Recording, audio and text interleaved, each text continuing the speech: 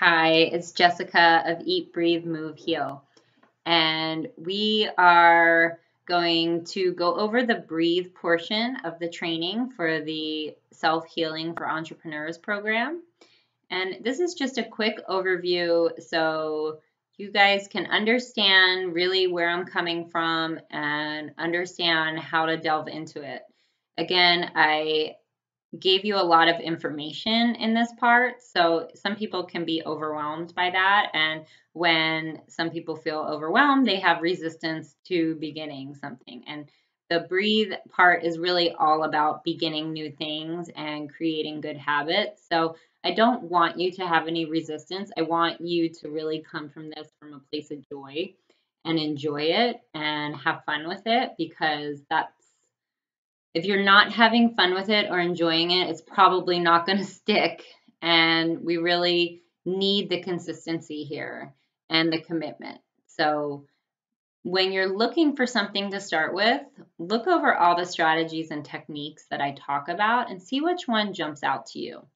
For example, you may want to start tapping if you're feeling really emotional, or you may want to start the neurokinesis.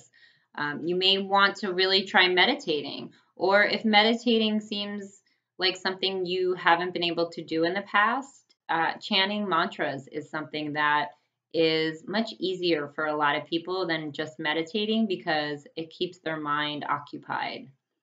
Whatever it is that you do, you need to start creating a consistent new habit each and every day. And that's what's going to give you the clarity and the focus to continue to grow your business and evolve and not take yourself down with it. So, again, there's people who are able to grow their businesses, but they may neglect themselves. And, we don't know if when people get sick, it's always from self neglect, but we do know that a lot of times, yes, it's because people are overstressed, they've ignored their body for too long, and they've sort of put it off in the back of their mind, thinking that everything was going to be fine and just powered on. And when you are consistently creating good habits of really tapping into your own emotions and clearing them on a regular basis, that's not going to happen to you. So, arguments that come up at work, stressful situations, fights with somebody, uh, situations where you're not sure what the answer is, all of those things, you will be able to manage them a lot easier, and they will happen less and less. Things just will run a lot smoother if you develop a consistent habit of doing things such as deep breathing, journaling, meditating, chanting, tapping, neurokinesis. All of these things together really help you clear yourself out energetically every single day.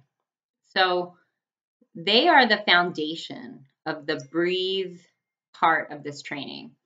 And really, our breath is, of course, non-negotiable, the foundation of our life, right? So we must breathe well to live well. And often when I work with people who have been ill for a while, it's very obvious they don't know how to take a deep breath.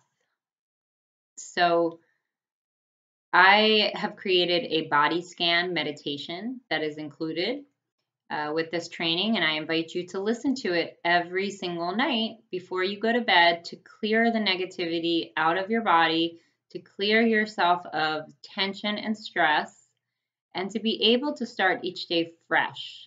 So just listening to that meditation is a step in the right direction of good habits. You also want to try to pick something that I've listed on your tools as well. But moving forward, setting up good habits, putting yourself first, that's all going to really help. And it's not just going to help you be more clear and productive. It's also going to help you when it comes to those really big challenges around eating. So, a lot of times our eating is a social thing, and we may be going out with our friends, or our husband may want to have dinner with us, or our kids may want us to make a certain something. These all require us to be able to put ourselves first, even while we're in the company of other people. And so that requires tools and techniques, and the tools and techniques in the breathe section are really great for that. So use them, study them, and be consistent. It's not something that,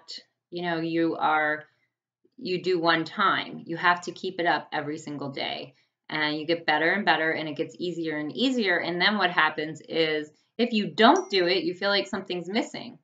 So, yeah, that's the breathe section. And I invite you to bring any questions to the group of Living Clean in 2015 and beyond.